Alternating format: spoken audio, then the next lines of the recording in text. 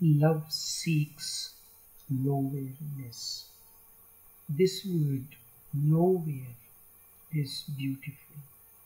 It comes from two words, now, here, Nowhere. Or you can say it as know, where, Where.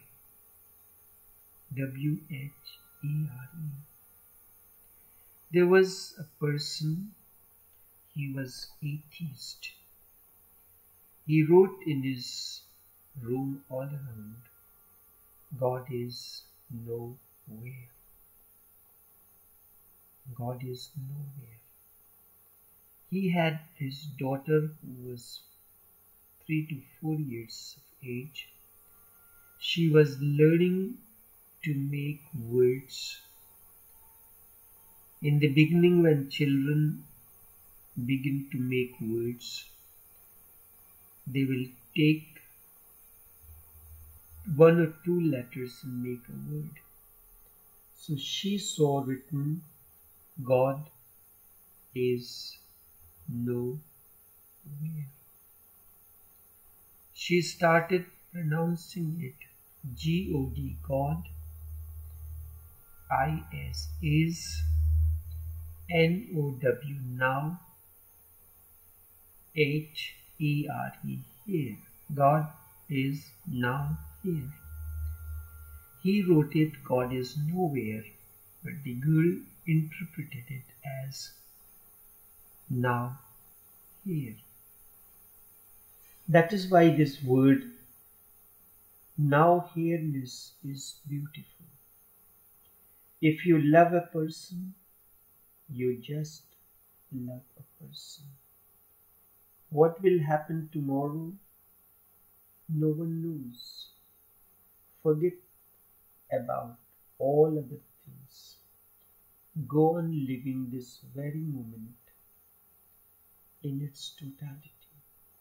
Remember, love seeks nowhereness. Love seeks now, here-ness. Love is a phenomenon of now and here. It does not happen in future or in yonder. Nowhereness is not what you know or understand as. It is indeed nowhereness. And then see the beauty of the word. Go to the very core of it. If it is really love, then it never thinks of the future. Then there is no problem of the future. Tomorrow does not exist for eternal love. Time does not exist when love is eternal. If you love a person, you love a person. What will happen tomorrow? Who cares? Today is enough. This moment is eternity. And all that happens in this moment is eternal. Because when this moment dies, out of the womb of this very moment, new moment is born. And thus continues the process. And we continue to live in an unborn future which is not there, and we do not know whether it will come or not. Remember, tomorrow only comes as now, today. When you are in the moment of now, live totally that moment. Forget about the next moment. Because next moment when it comes as now and here. The past has disappeared in the womb of the unknown. Tomorrow never comes. Past never comes back. But tomorrow comes. However, when it comes, it is always as now. Real love is of the phenomena of the present and now-here-ness. Always remember, anything real has to be part of awareness. It belongs to the present. It is part of meditation.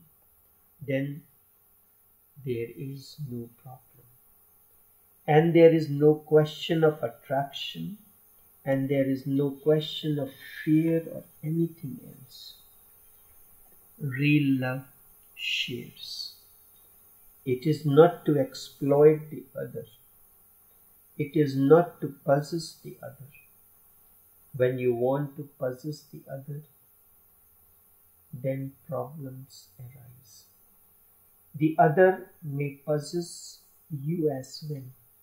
Then things get even more complicated. And if the other is more powerful and magnetic, naturally you will be a slave. If you want to become the master of the other, then fear arises that I may be reduced to a slave. If you do not want to possess the other, then fear never arises. The fear that other may possess you never arises. Love never possesses.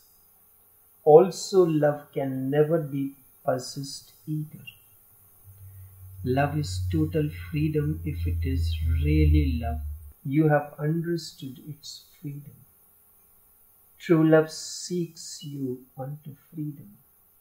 True love seeks freedom, and it leads you into freedom. Freedom is the highest peak, the ultimate value, and love is closest to freedom. Love unfolds into freedom. Love is not against freedom. Instead, love is the stepping stone towards freedom. That is what awareness will make clear to you. Love has to be used as a stepping stone for freedom. If you love, you make the other free. And when you make the other free, you are made free by the other as well. Love is a sharing, not an exploitation. And in fact, love never thinks in terms of ugliness and beauty either. You will be surprised. Love never thinks in terms of ugliness or beauty, the duality. You say that your love creates ugliness and exploitation. It is wrong. It can never happen if it is love. Maybe you are calling something else as love. Love only acts, reflects, and meditates. It never thinks at all. Yes, sometimes it happens that you fit with somebody and suddenly everything falls in harmony. It is not a question of beauty or ugliness. It is a question of harmony and rhythm. The mystical insights into life is that love seeks now-here-ness. And the moment love has discovered this now-here-ness, love becomes cosmic. Love assumes the form of godliness. Then love is bliss and fulfillment unto yourself. But man lives in mind. As is the mind, so is the man. Mind is the prism and the reflection of consciousness as well. Indeed, man is consciousness, yet man is not yet aware of it. This is the situation with each one of you until you are established in the self, in your beingness through meditation. You have forgotten this. The whole process of transformation requires awareness to be out of the prison of the mind and realizing it has never been in the prison. It was just thinking that it was in the prison. All fears and problems vanish. I am also living in the same world, but I have never felt for a single moment any fear, because nothing can be taken away from me. I can be killed, but I will be seeing it happening.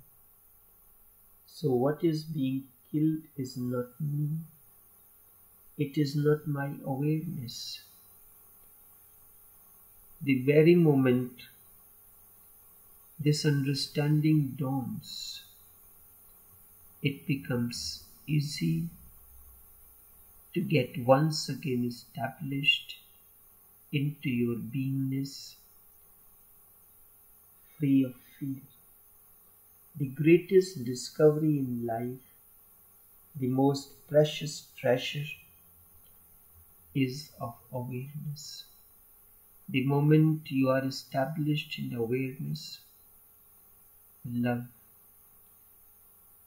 the unfathomable reservoir, begins to blossom and shower its splendor onto you. Without it, you are bound to be in darkness, full of fears and tears as well. And you will go on creating new fears in the absence of love and its awareness. There is no end to it.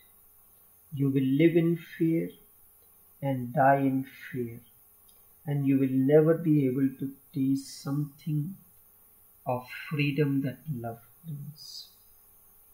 And it was all the time your potential.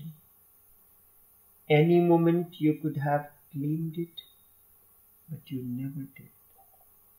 It is your responsibility to live life beyond mind in the realm of love, understanding, living moment to moment, overflowing this eternal bliss as love, sharing it in myriad forms with whosoever comes in your contact, irrespective of the person.